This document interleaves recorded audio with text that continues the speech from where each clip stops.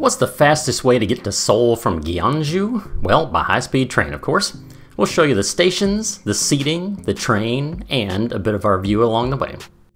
This is Khaki Shorts, where we cover travel, food, and just utter nonsense. While on our 2-week trip to South Korea, we spent a few days in Gyeongju, on the southeastern side of the peninsula.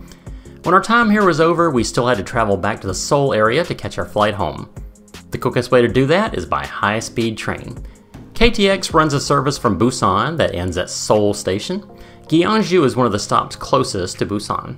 We were worried about getting seats, so we purchased our tickets online ahead of time. If you go through the KTX website, it will direct you to Rail Ninja to purchase your tickets. This is what we used on the way to Gyeongju from Seoul. For the ride back, I used Trip.com and was able to purchase tickets there just as easily. Some sites will tell you to print out your tickets, as the conductors on the train will not accept an e-ticket. On both the ride down and back, no one actually checked our tickets, hard copy or e-ticket. The Singyeongju station, where the KTX train stops, is outside of Gyeongju a bit. They have a bus that will take you, but we chose to use Uber as we had a couple of large pieces of luggage and an 87-year-old mom to deal with.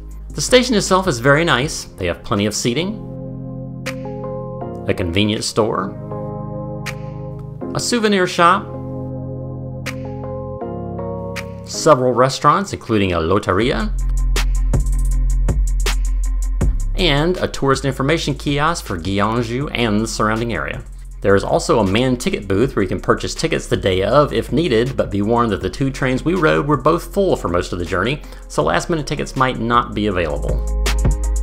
They had this message above the ticket booth asking to not be bothered until you had checked your train information at one of the many video boards scattered around the station.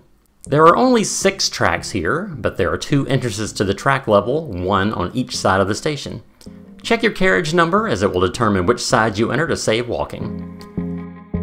We were in carriage 16, so we used the right entrance, so when we reached the platform we would be near the entrance to our train car. They do have elevators here, but we just used the escalators to descend to the train platform. As this was not an end destination, Seoul or Busan, the train will only stop for 4 to 5 minutes, just enough time for passengers to disembark and new passengers to climb on board and get seated. Between some of the cars, they have bigger luggage racks, which we needed due to a huge suitcase we used, but there are also racks above the seats for carry-on size luggage, bags, and backpacks. Your tickets will have your assigned seating.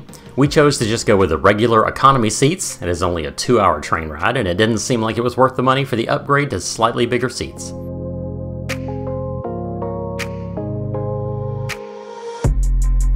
The seats are actually very comfortable, with a charging station, coat hooks, reading lights, and a pull-down footrest. They have free Wi-Fi on the train, so you can just use your laptop, pad, or phone to surf, play games, etc. They also have multiple video screens in each car that show music videos and have promotional pieces about the areas you're traveling through. There is no sound and all the subtitles are in Korean, so we just enjoyed the pretty visuals.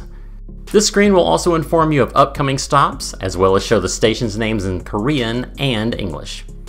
Conductors will come through occasionally counting passengers and checking tickets, although no one in our car was ever asked to produce theirs. During the 2-hour ride, there are only 4 or 5 total stops, and the scenery is a mix of farmland, residential, and sometimes bigger cities. There are quite a few tunnels, some of them pretty long, along the way, and you can almost doze off from the rocking of the train and the darkness outside, although it can be a rude awakening when you come out of the tunnels. When we arrived at the outskirts of Seoul, the train has to slow down and can't go the fast pace it does in the countryside. Finally, it's Seoul Station, and we disembarked, along with our huge suitcase. 2 trains had arrived on parallel tracks at the same time, so there was a bit of a line to take the escalators up to the main station level. We were headed to Incheon to stay 1 night before our flight the next day, so we searched for the Incheon Airport Express, which is a bit difficult to find. Before that, we decided to grab a quick lunch at the Lotteria at the station, which was crazy busy. Sarah tried their rice burger, which is either a chicken or beef burger, but the bun is made with sticky rice. It didn't look quite like the picture, but it was actually quite tasty. If you found this video useful, be sure to give it a like and hit that subscribe button and bell icon so you don't miss any of our upcoming videos about our retired life here in Thailand and our trips around the world.